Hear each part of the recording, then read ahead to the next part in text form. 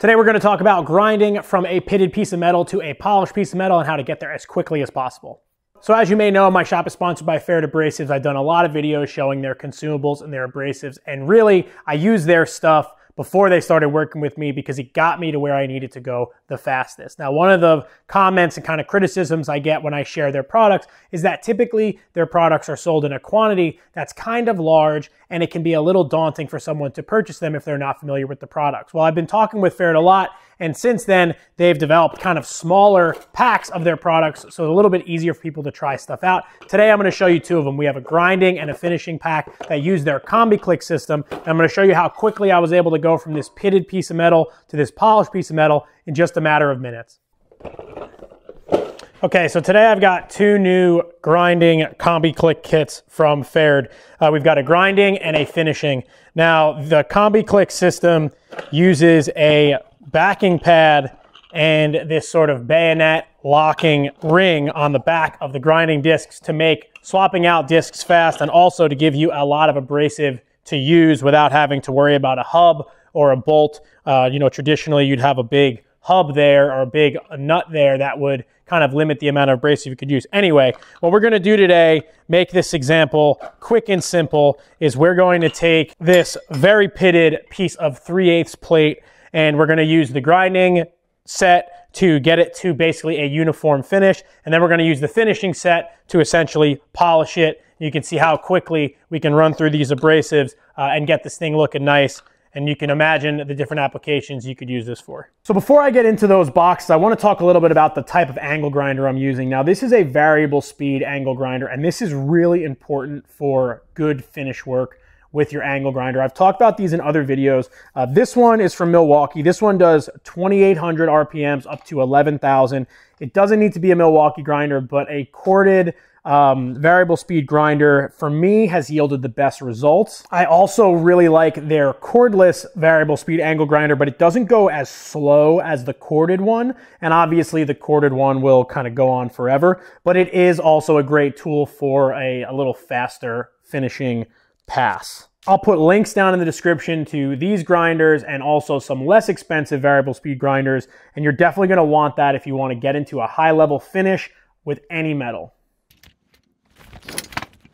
So because this has been sitting outside and the pitting and rust is pretty bad, I've got this 80 grit CO Cool, which came out of the grinding set before we go into the finishing, but they both use the same backing pad. The backing pad is this rubber pad, and like I said, there's kind of like a bayonet style click mount.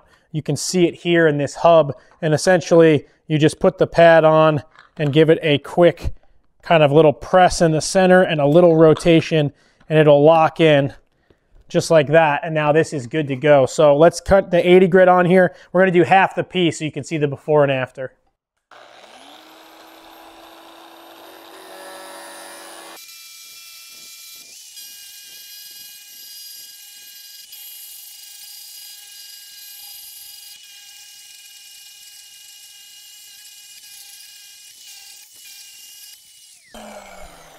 So you can see I'm able to push the grinder really flat because there's no hub because of the design of this. So now that I've got this down, I've got the mill scale and the pitting off of this, I can go into the finishing kit and I can bring this thing up to what'll be a nice, pretty much polished look.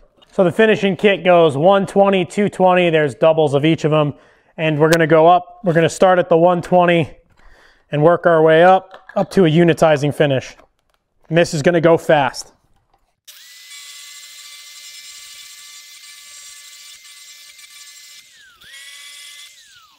So what I'm looking for in between grits is to try to get out any of the very deep scratches using the next grit. So I just did the 120, switching to the 220. You can see how that just locks right in.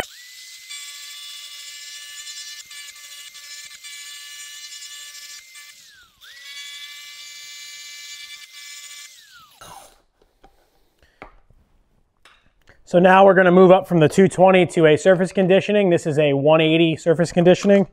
And I'm bringing the speed down a little bit on the grinder.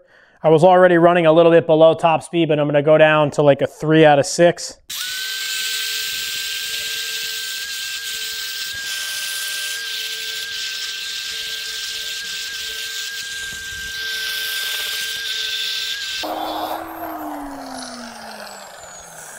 So the last step on this is a unitizing disc. Now I did a whole video about these. These are great for, you know, it's almost a polished finish. I mean, there's no compound, but it's going to be a really bright finish and very, very smooth. Great for that kind of cleanup. There's kind of some weird haze in this, but this will take it out. So this, I'm going to bring my grinding disc, my grinder speed down pretty much all the way because I don't want to burn this out going too fast.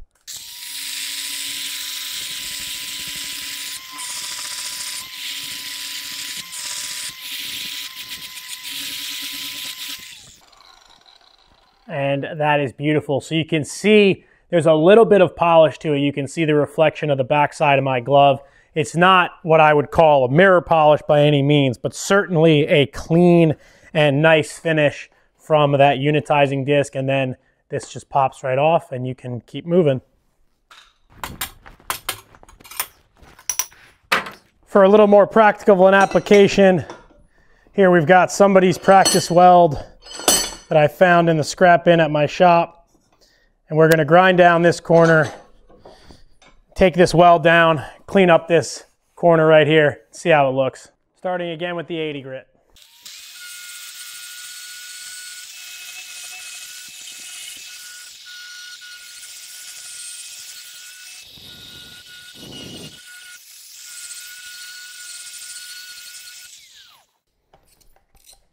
.80 grit, 120.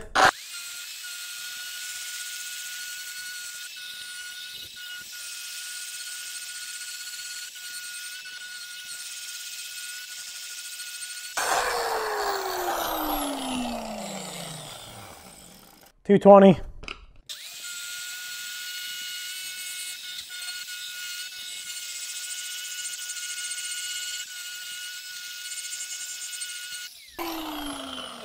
Surface conditioning grit.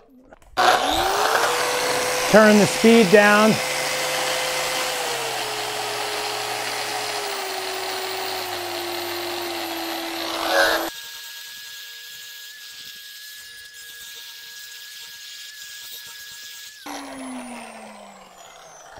Now, personally, I love the look of a brushed steel finish, but we're going to take it up one more step with that unitizing disc and just finish off this corner.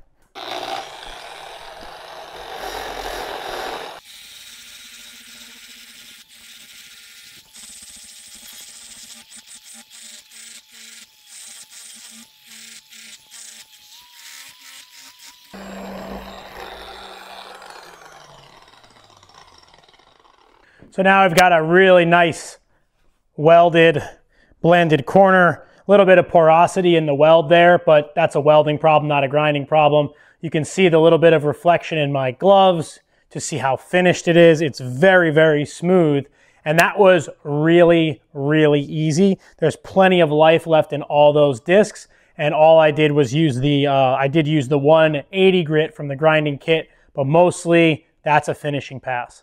So quick little demo on how you can use these products. And really what these are is kind of like a sample pack. You can get these, and then if you find one or two of the discs work really well for you, then you can just buy those separately. And since you get the backing pad in with these, you don't have to repurchase that. They do make different hardnesses of the backing pads, and I have like a soft one, a medium one, and a hard one. And the difference can be pretty significant if you're trying to get that sort of look. Now, this is sort of a specialty process if you're not really doing any blending or finishing in this level. You might not need this stuff, but I really do like the grinding discs themselves just for bringing down welds and stuff like that. You saw how quickly the 80 grit brought down that welded corner and made it super, super nice. Now, if you're gonna paint, you don't really wanna bring your material to this high of a polish because you want that paint to have a little bit of tooth, which is why often you see people shot blast or sandblast stuff before painting. But if you're going for a polished or let's call it shiny look, this will get you there really quickly. The other key is having a variable speed angle grinder, which I've talked about a lot, and I'll throw some links down below. So if you go into the description of this video, you'll find links on where you can get these. These kits are new to the market, and they are a great way to get into their system and try out some of the different products. Like I said, they've worked out great for me. And I'm also going to be giving away a set of these with Pferd over on my Instagram, which you can check out right here at Make Everything Shop. If you don't want to get it on the giveaway, just follow me anyway at Make Everything Shop on Instagram. I hope to see you on the next video. I hope you enjoyed this little video, and I hope you like to learn about processes and consumables that I use in my shop and that might help you in your shop. If you do, subscribe, give this video a thumbs up, and I'll see you on the next one. Thanks.